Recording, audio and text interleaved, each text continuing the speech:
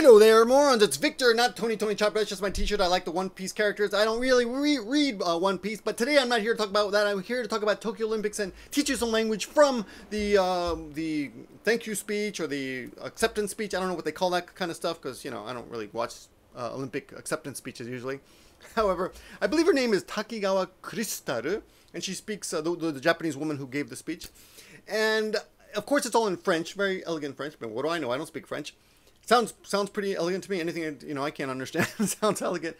But I want to read the subtitles because as she's speaking French, they're putting Japanese subtitles in the description. I'm going to put them on the screen here, and we can learn from that. Here, the first part, it says, watashi tachi wa minasan o tokubetsu no omotenashi de omukae itashimasu. Omukae itashimasu, the last part of the kanji that does go backwards, is basically roll out the red carpet. We're going to welcome you. We're going to come and greet you. Omukae is like go and get you, go and greet you, go and meet you, roll out the red carpet. Tokubetsu no is special. Tokubetsu no. Now, watashi tachi wa, we, minasan o, minasan is for everybody, we, for everybody, are going to give you a special tokubetsu no omotenashi. Omotenashi is hospitality. Omotenashi is to welcome someone, and by rolling out the red carpet. Umukae itashimasu sounds kind of redundant, right? Because omotenashi and mukae itashimasu is both welcome, come, go and get. That's the first thing on the screen there. Then she says, Nihongo de watashi tashi, excuse me, Nihongo de.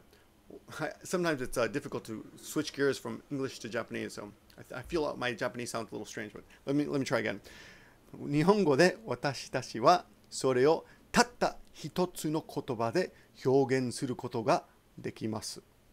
So she says in Japanese, Nihongo de, we, watashi tachi wa, sore o, for hospitality, tatta hitotsu, just one, kotoba, word, de hyougen, express, suru koto, there's one way to express, and we have, can, dekimasu. We can express that in just one word, and then she says it. She says, as you can see, omotenashi.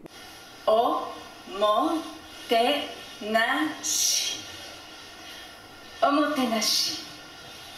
Which is today's focus word. Now, this word is actually not a word that you see that much. I hear it occasionally, and to be honest, it's the kind of word where I'm like, what does that mean again? I don't remember. You know, that kind of expression. But it is quite a useful word sometimes. So it's one of those words that you should know. Good to know. And let's take advantage of this to tattoo that word, to burn that word into our brains, okay? Now, the word comes from omotenasu, which is to welcome. And I talked to Tomoko sensei, and I said, give me some typical sentences for the morons. She says, here's one from Tomoko. Kokoro kara no motenashi o uketa. So basically, I uketa to receive. So someone invited me and took really good care of me. From the heart, kokoro kara, from the heart. In Japanese, an explanation of that, according to Tomoko sensei, 自分が招待されてもてなしを受ける. So, 自分, me, 招待されて, I was invited. される is the ukemike, the passive tense. 招待 is to invite. I was invited.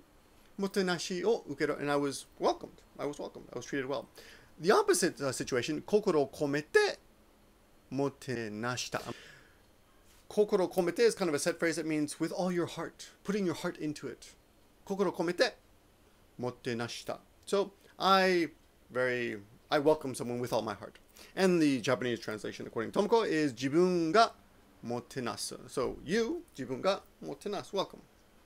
Okay. There's another very good use when you have guests at your house.